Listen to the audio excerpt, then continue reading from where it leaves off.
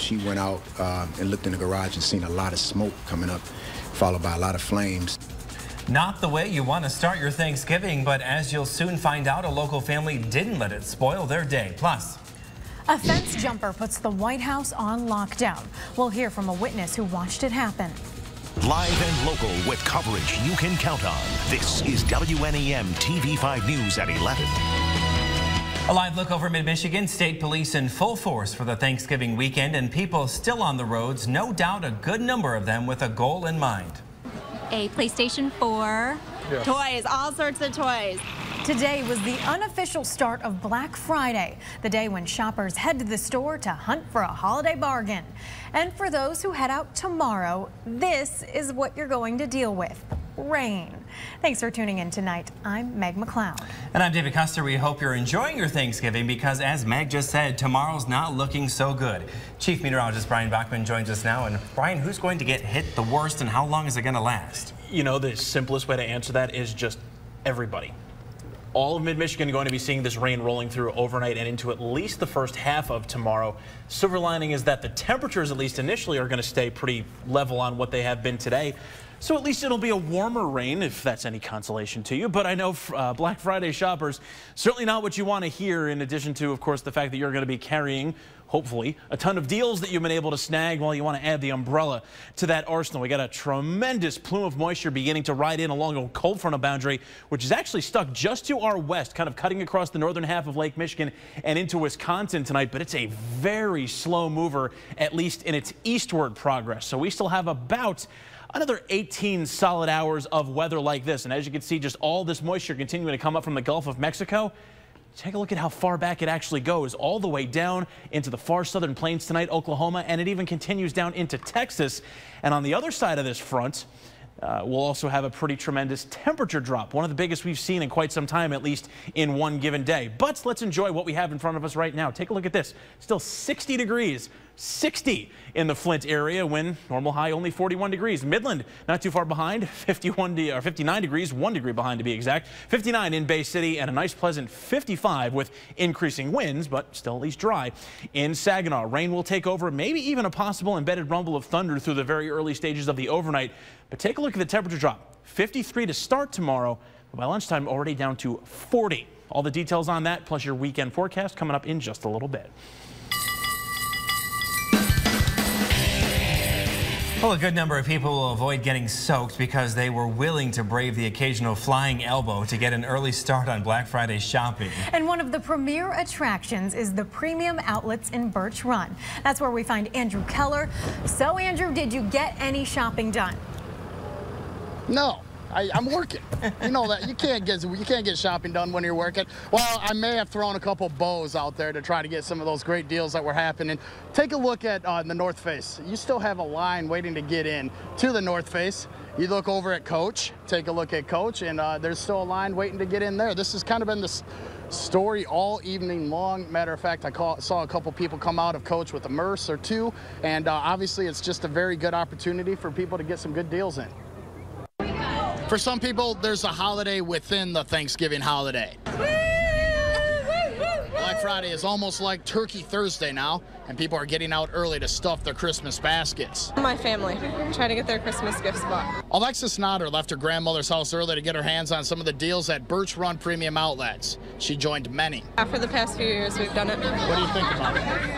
It's crazy, but fun. And tonight, the shopping fanatics continued what some call a tradition. Since about 1988. Right now, it's not too cold.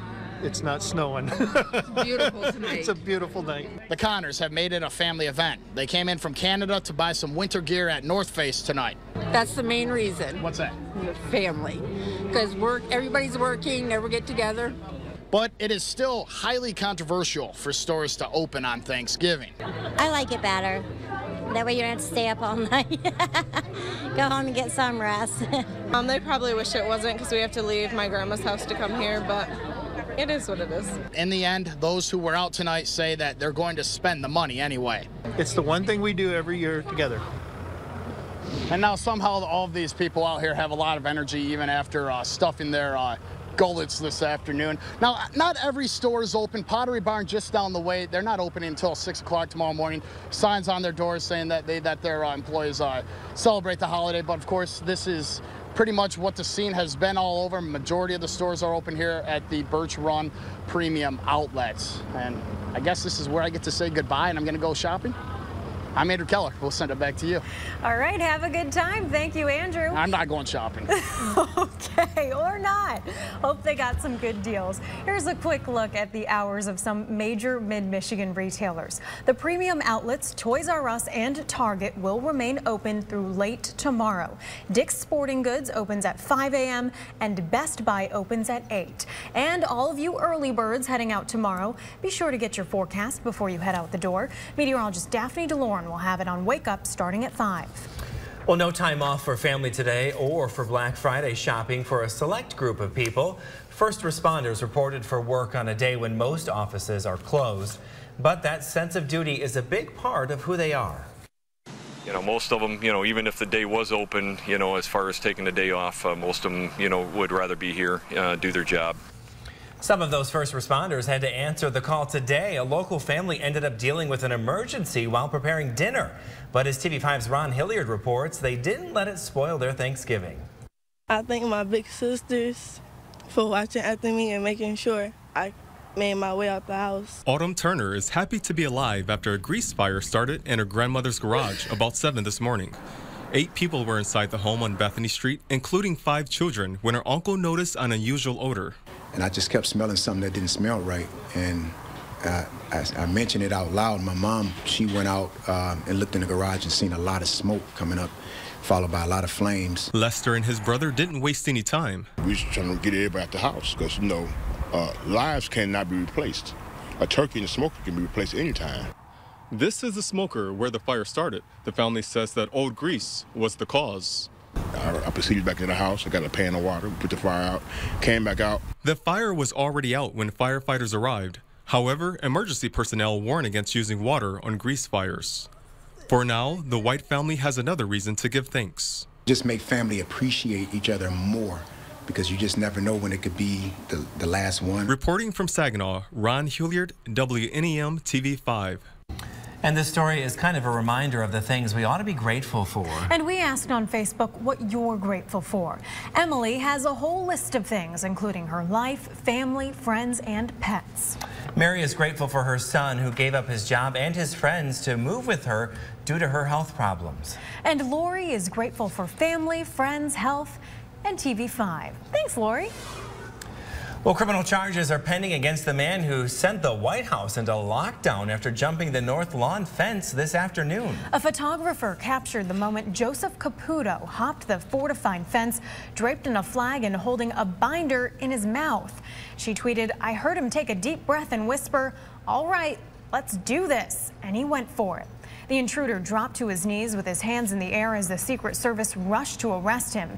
He was unarmed. This incident follows a series of embarrassing incidents for the Secret Service, including a security breach where a fence jumper was able to get inside the White House and made it all the way to the East Room. He was one of 3 men to jump the fence last year. More controversy over last year's deadly shooting of a teenager by a Chicago police officer.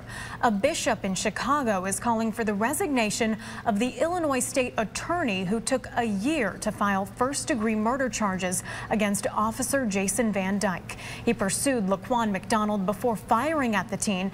The autopsy showed McDonald was shot 16 times and had PCP in his system. Van Dyke remains jailed. And he is swallowed up in the backfield, with fans out on the field. A Thanksgiving Day victory for the Detroit Lions interrupted by protesters. They made it past security and carried signs onto Ford Field with 2 minutes left in the game. One said animal liberation, the other, it's not food, it's violence.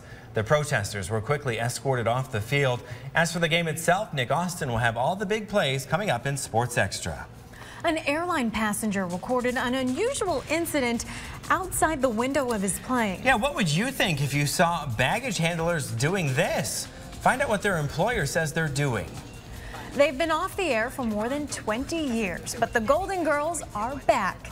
in a much different form. Stick around for this one.